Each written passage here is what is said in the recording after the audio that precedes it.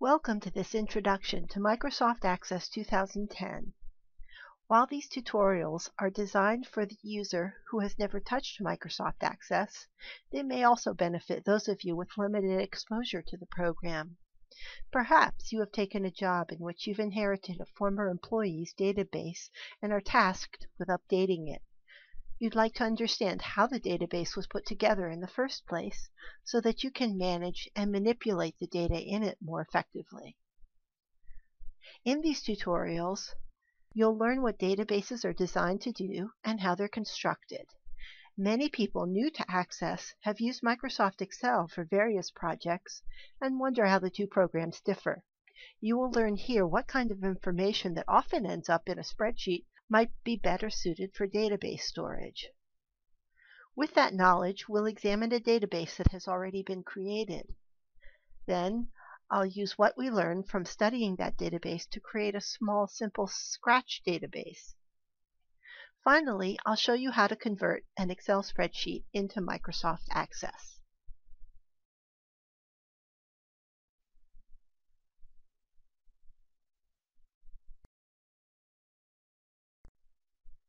I'm going to start with a basic introduction to how Access databases work. To help explain the structure and purpose of a database, let's start out by looking at a spreadsheet in Microsoft Excel. Because so many more people have a working knowledge of Excel than they do of Access, folks sometimes use Excel to store information that is actually better suited to a database. Excel is a workhorse of a program that could accommodate much of the data stored in an Access file. However, it doesn't do so nearly as efficiently. And it doesn't give the user the ability to manipulate the data to extract the kinds of information that can be accomplished in a database. Take a look at this old spreadsheet from Himmelfarb Library's Serials department. It's a tiny sampling of journal titles, along with additional relevant information, such as the journal supplier, subscription method, and whether or not these journals are available for other libraries to borrow from Himmelfarb through interlibrary loan. Note the frequent repetition of data throughout the various columns. Does this look familiar to you? Let's examine some of the repetition. There are roughly a half-dozen possible subscription options that the library uses, as seen in the subscription method column. Notice how many times each option has been typed throughout just this screen capture, and the entire spreadsheet lists more than 2,800 titles. Data entry was an exhaustive and highly repetitive process. Similar repetition occurs in other columns of this spreadsheet, as you can see.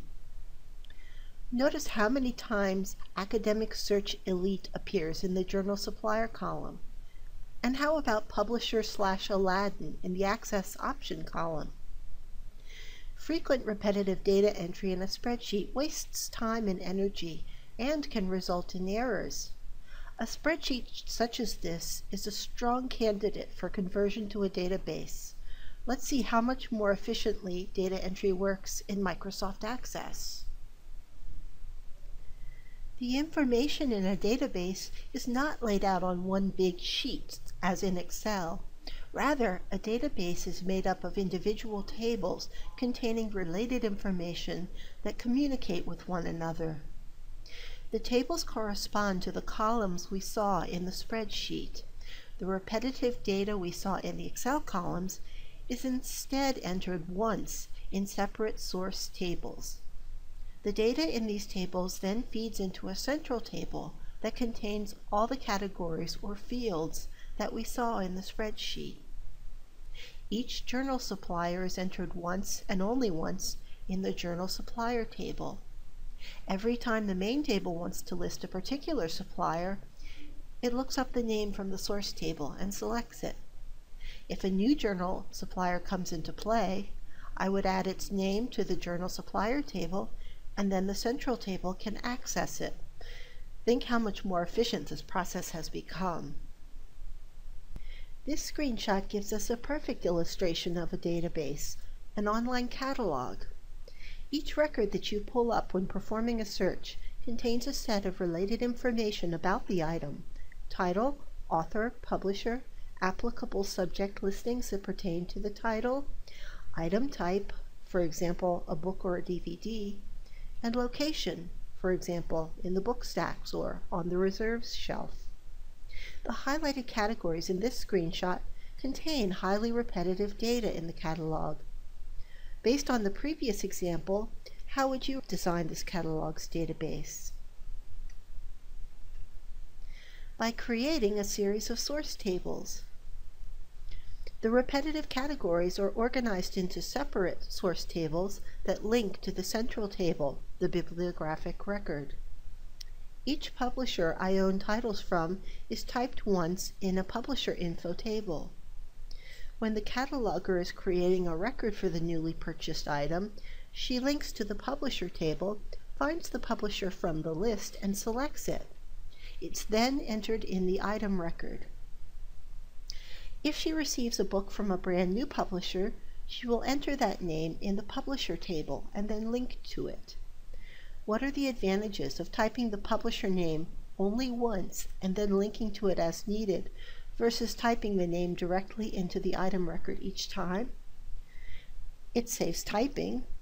It increases accuracy by eliminating repetitive data entry. It also promotes consistency in the data entry. Some may, for instance, spell out a word such as company, whereas some others taking over the data entry might spell it CO. How exactly do tables in a database link to and communicate with each other?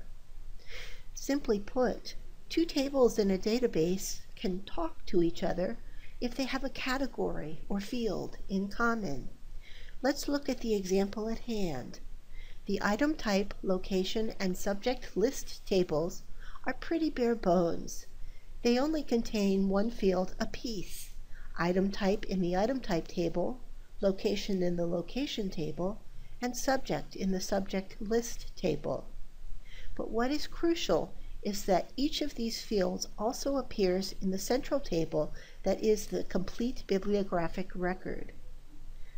The source tables that are feeding information into the central table are sometimes referred to as parent tables, and the tables feeding from that source table are referred to as child tables. The publisher info table has a little more meat on its bones, as it has 4 fields: publisher, contact, website, and phone number. Does it have a field in common with the central table?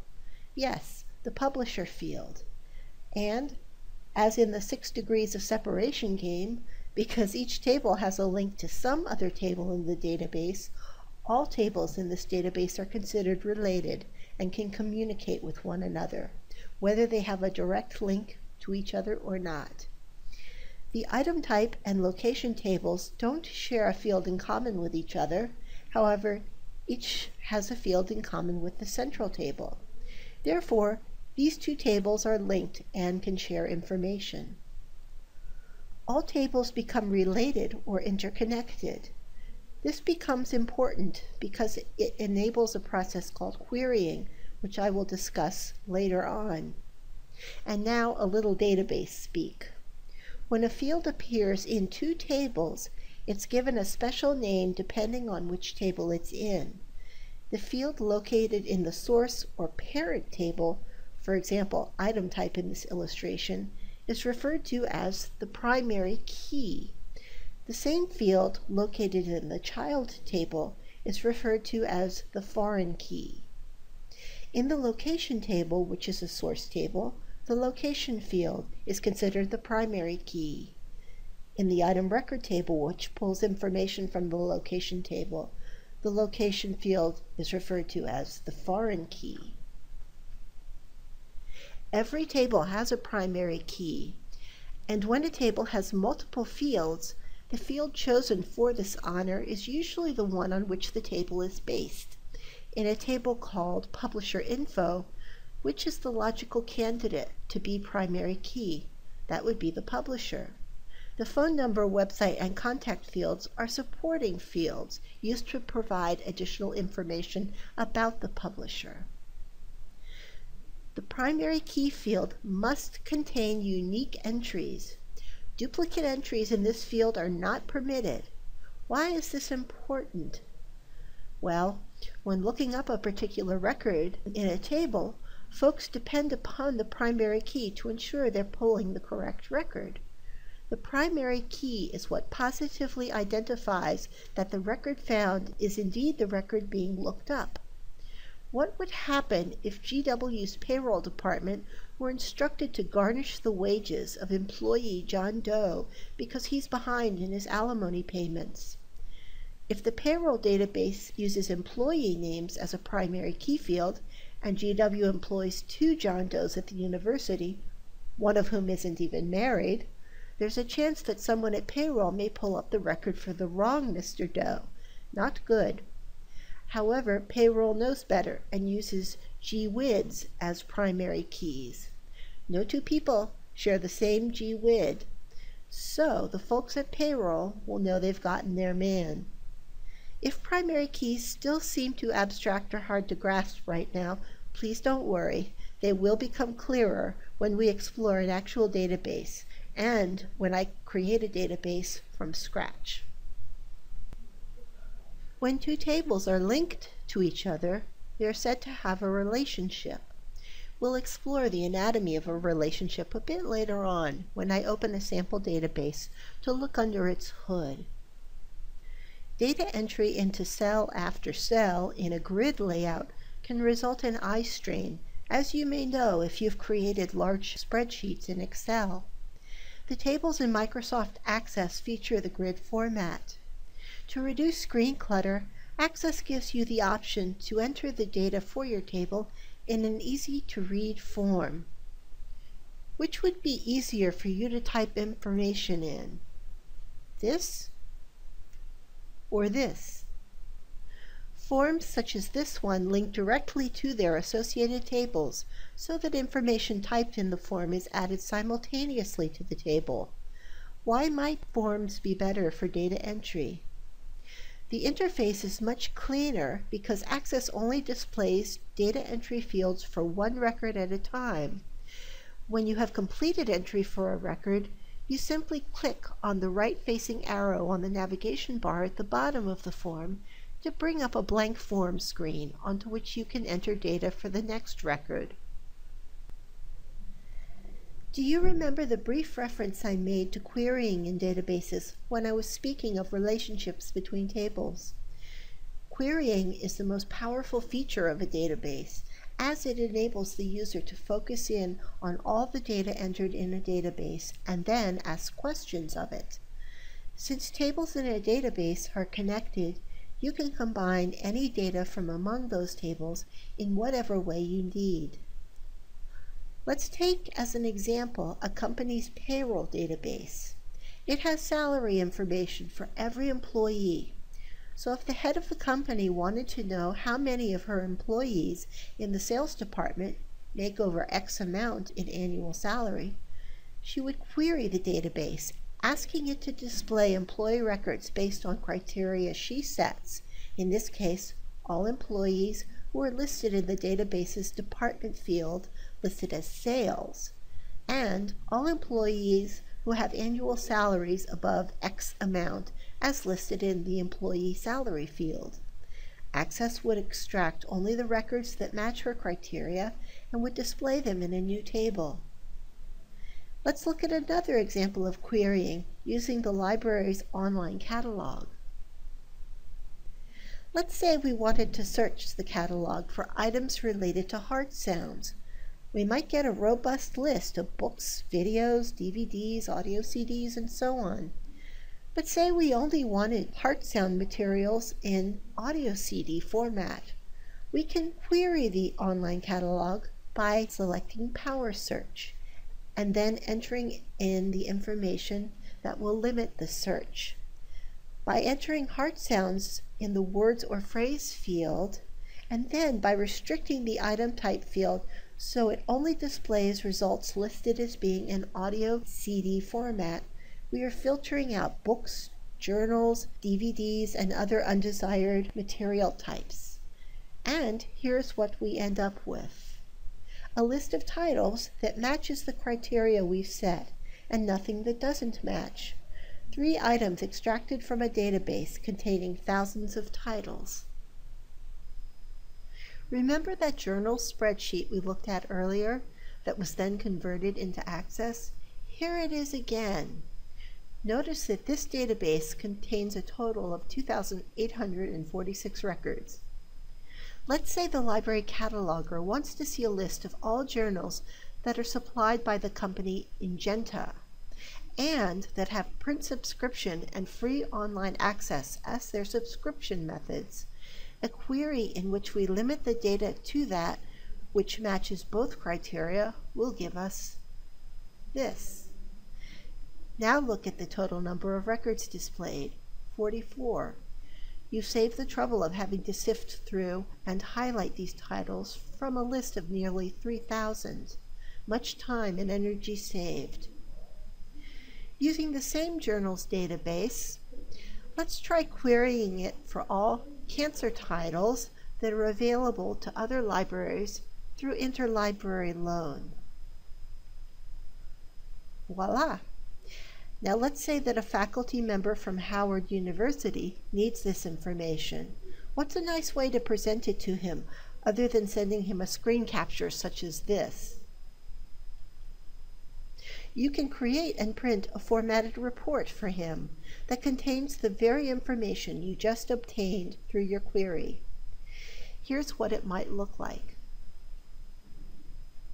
Reports can be made from any table or query or combination thereof. They are intended for printout, so the information lays out in a stylish and easy to read format, and there are a number of formatting options to choose from. Another benefit of creating a database is that you can revise a piece of data, and that revision will cascade throughout all tables, queries, and reports in which it appears. Himmelfarb Library purchases many titles from the publisher Lippincott, Williams & Wilkins. Well, they used to be Williams & Wilkins. Imagine that Williams & Wilkins appears in various tables, queries, and forms throughout your database, and then you get the news that Lippincott is in the picture. It would be more than a little tedious to have to update the publisher's name everywhere it appears throughout the database. In Access, you can go straight to the publisher table, the source table, update the publisher's name, and guess what? The change ripples throughout the entire database. Update it once in one place, and it updates everywhere.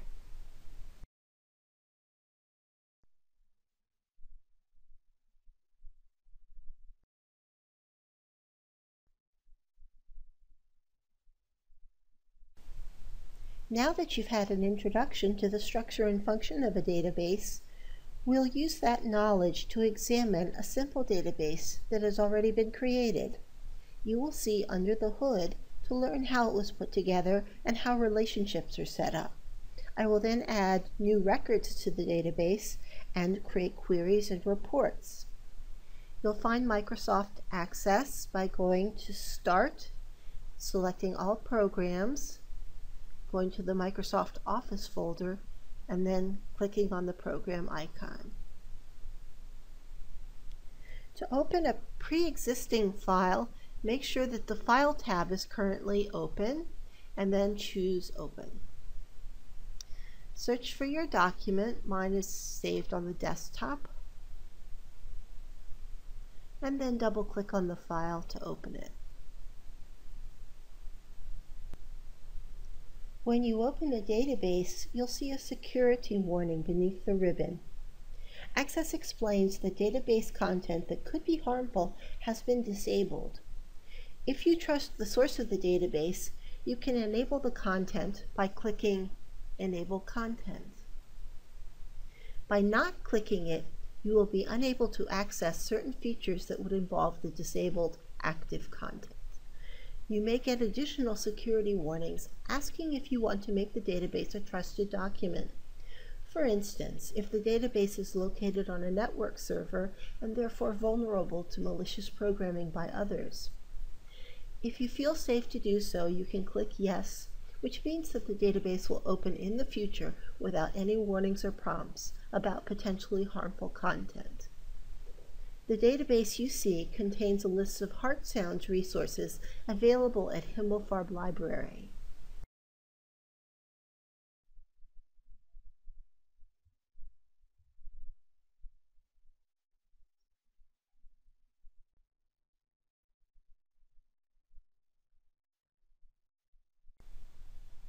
I'm going to open one of the tables listed here so we can look at the access screen.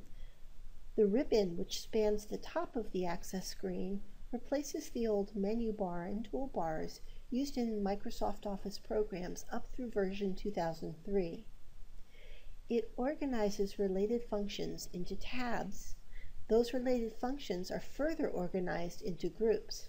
The Home tab, for instance, has a text formatting group that contains formatting options for adjusting font, font size, boldface, underline, and italics. The Quick Access toolbar is a customizable toolbar at the top of the screen that provides access to commonly used functions such as save or undo last action. Clicking on the down arrow gives you access to other common functions that you can add to the toolbar. Contextual command tabs provide access to options that pertain to a just completed action. If you open up a table, for instance, a Table Tools tab appears, offering you functions for manipulating the datasheet. This tab would not be necessary if the table were not open, and so it vanishes from the screen once you close the table. The navigation pane is the area on screen where you go to access your tables, forms, queries, reports, etc. Clicking on the down arrow in the upper right corner of the pane provides access to these various objects.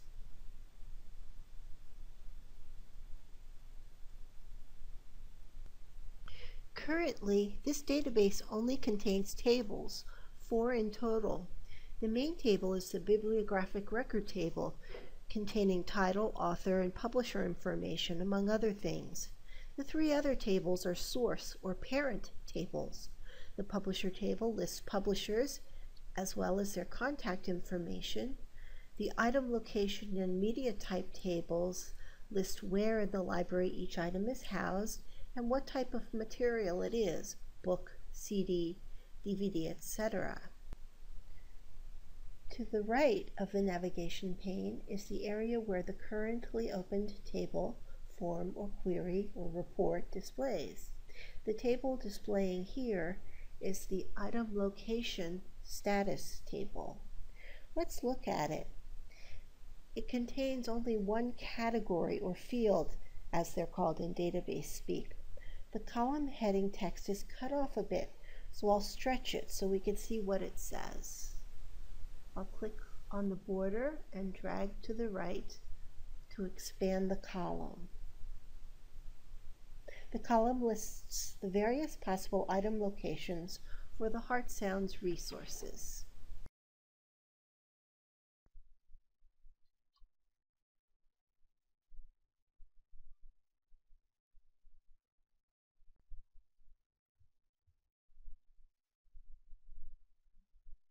To see how this table was created, I'll click on the Design View icon. It's the icon displaying the protractor, pencil, and ruler in the upper left corner of the window. Design View is where I set up the column headings, the fields. I also configure data entry for each column based on the data type. Let me show you. The only field for this database is item location and status, and it's entered in the top left row of the grid. Next door to the field name column is the data type column. Notice that the data type for this field is text. I'll click on text to bring up a down arrow. Clicking on the down arrow reveals various data types available to choose from. You would choose text for simple text fields. Let's look at a few of the other data types listed. Memo is for text that exceeds 255 characters in length. Numeric data is for numbers being used in calculations, excluding currency. It is not used for street addresses, social security numbers, or other types of numbers which are not used in calculations. Date time is a self-explanatory data type, as is currency. Auto numbers are usually sequential auto-generated numbers, each which uniquely identifies a record. A new number is automatically generated as each new record is created. The yes-no data type is used in fields where the entry can be only one of two values, such as yes, no, or true, false. We'll skip over the next couple as they aren't used so much in simple databases. The last is the lookup wizard. This is a field that allows you to choose an entry from another table or from a list of values that you determine. We'll be examining this data type in more detail shortly. The description column is optional. It allows you to type in text to further identify what goes into the particular field it's associated with. Field properties in the Design View screen allow you to control how data is entered in the fields of your table. If, for instance, you set the data type to date time, you can dictate in field properties exactly how a date should be typed.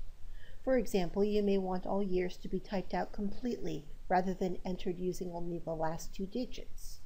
Field property options vary depending on the data type you are working with.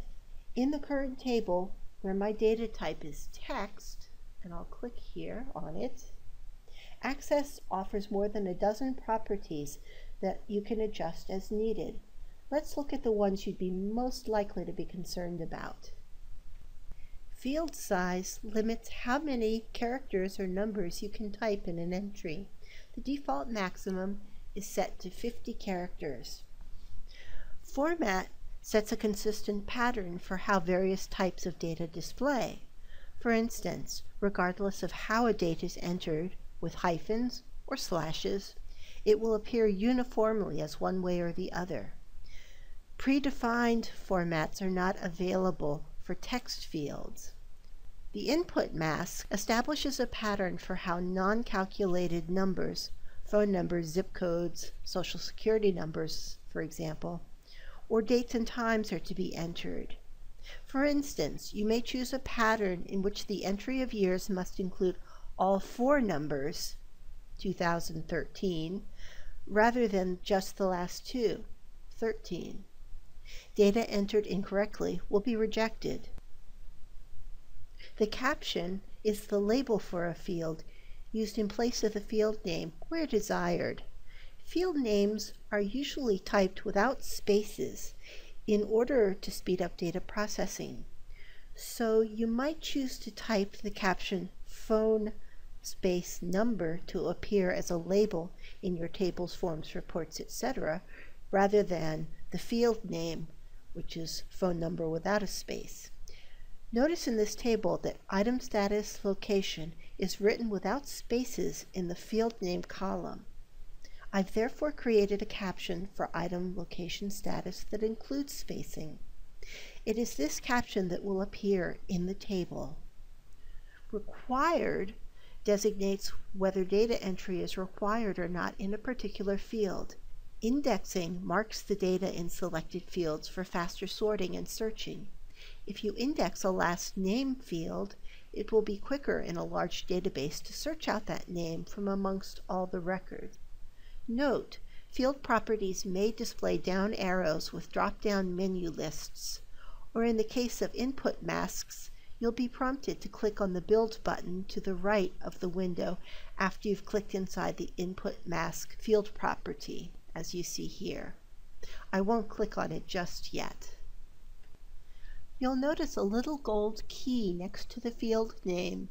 This image represents the primary key. As mentioned in the introduction, a primary key is used to establish links between tables that allow you to combine and retrieve data from them. It is a field that uniquely identifies each record in your table. A social security number field, for instance, could be used as a primary key field in an employee database, since no two people have the same one. A primary key is all but essential for your database to operate efficiently. If the field you wish to use as your primary key cannot be guaranteed to contain all unique entries, you may set up an auto number ID field. In this, each entry is assigned its own number, 1, 2, 3, and so on. The numbers are meaningless in and of themselves. They simply serve to provide each record with a unique identifier. This minimizes the risk that the wrong record will be pulled into another table by accident. If employee last name were designated as a primary key, for example, there could be 2 or more people who share the same last name, and the database operator wouldn't know clearly which record is the one to select. You'll learn how to set up a primary key a little later on in the tutorial. I'll now click on Datasheet View in the upper left corner of the window. Do you see how item location status appears with proper word spacing?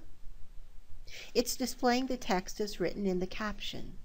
Now I'll close out this table. I'll click on the X in the upper right corner. Let's look briefly at the media format table. I'll double-click on it to open the file. All of the library's media formats are listed in the Media Format column.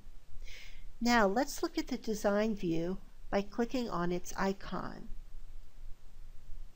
Here again, media format is spelled as one word in the field name column, but is spelled as 2 words in the caption field property, and this is how it will read in the table. I'll return to the table's datasheet view and then close out the table.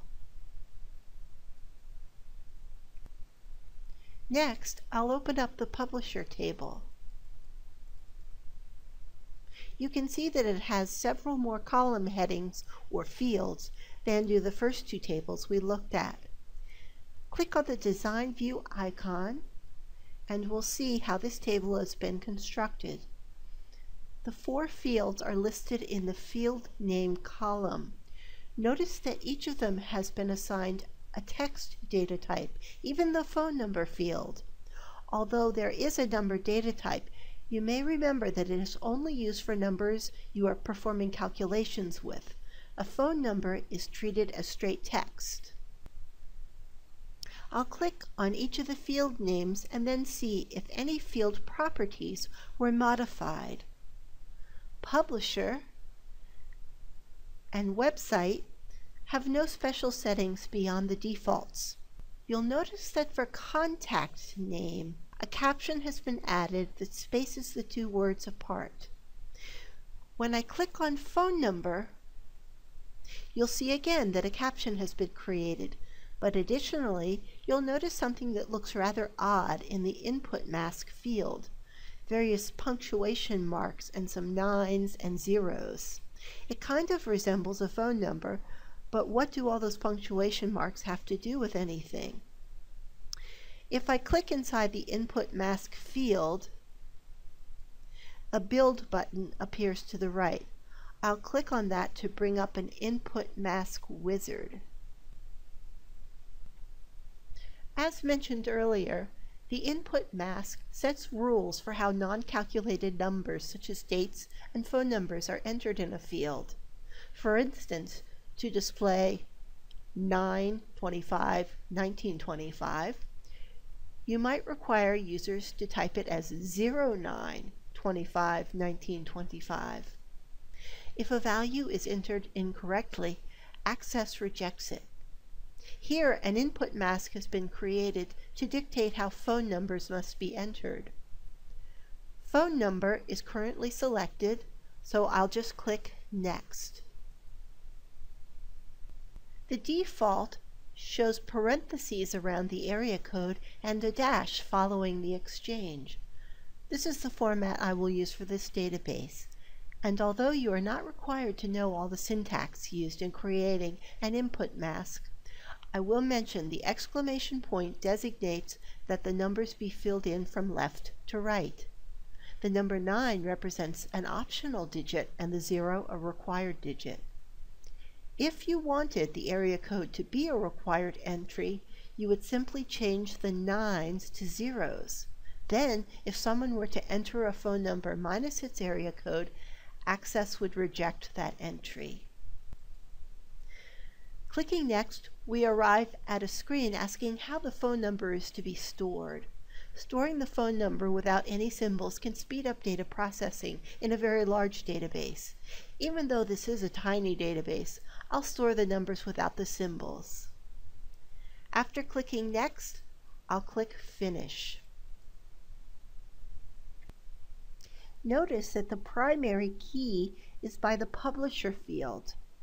This is the field that this table has in common with the central bibliographic record table.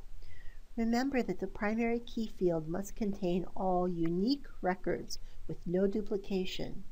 The publisher field has no such duplications. Each publisher has a unique company name. I'll return to Datasheet view. If Access gives you a prompt to save the table, go ahead and do so.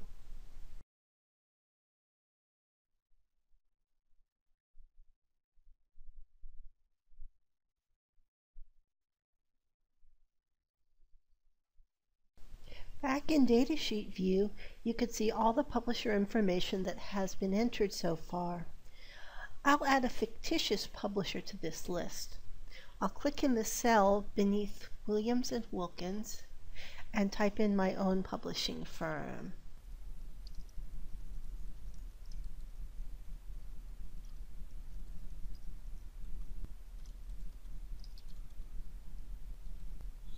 Notice as I'm typing in the phone numbers, it's not necessary to enter the parentheses or dashes. Those are supplied by Access. You only need to type in the numbers. Now I'll close out this table. Notice that I didn't press save, nor was I prompted to save. You would likely suspect that the data I entered has been lost, wouldn't you? Well, let's see. I'll open the table back up. I'll double click on Publisher. And if you look for the publisher alphabetically, you'll see that it was indeed saved to the table without my having pressed save. Data you enter into your datasheet is automatically saved. There's no need to press the save button. Keep this in mind as you enter your own data. If you type over existing data, that data is automatically erased and you can't get it back, except by clicking undo immediately following. However, if I manipulate the datasheet's physical layout in any way, I will be prompted to save. Let's have a look. Some of the text in the website column is cut off. To wind that column, I'll position my mouse on the border between website and contact names till it changes to a double-sided arrow. I may have to click to make the double-sided arrow appear. Then I'll click and hold down the mouse pointer and stretch the border so that all of the text appears in the website column. Another way to do this is to double-click directly on that same border. So this time, as the contact name field needs to be stretched a little bit, I'll position my mouse between contact name and phone number, and I'll simply double-click. The column auto-resized to display all the text. I'll close out the publisher table, and I'll be prompted to save since I've changed the layout, so I'll click yes to save. Then I'll open up the bibliographic record table. This is the central table of this database, and you'll see how the publisher, media format, and item location/status tables act as source or parent tables whose information feeds into the bibliographic record table. This table has more columns than currently display on the screen. Let's have a look at the various fields. In the far left column is an item ID field. I'm going to stretch this a little so you can see that. I'll explain more about this field when I open up Design View. Next I have title and author. Then publisher, with many of the listings we saw in the publisher table. Next, I have the year of publication, and if I scroll over, we'll see that year is followed by the media format table. Again, we'll see media types listed here that were listed in the media format table. This is followed by the call number, date ordered, and lastly, item location / status. The listings in this last column should look familiar to you as well, as they come from the source table of the same name. I'll add a new Heart Sounds title to this database, and you'll see how easy it is to pull information from the source or parent tables.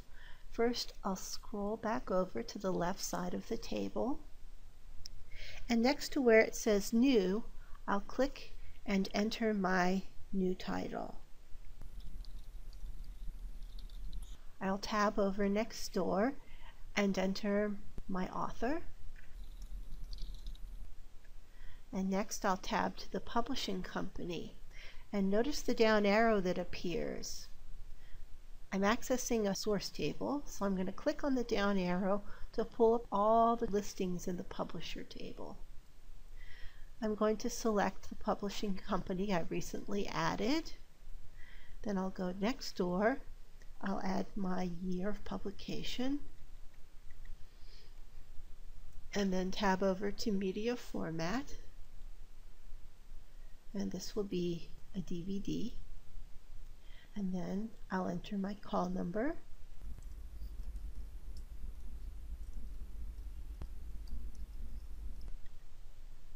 I'll put in the date ordered, and the location status. This is also a feeder table, so I'll click on the down arrow and I'll select AV as my location. Next, I'm going to go back to Design View for some more fine-tuning.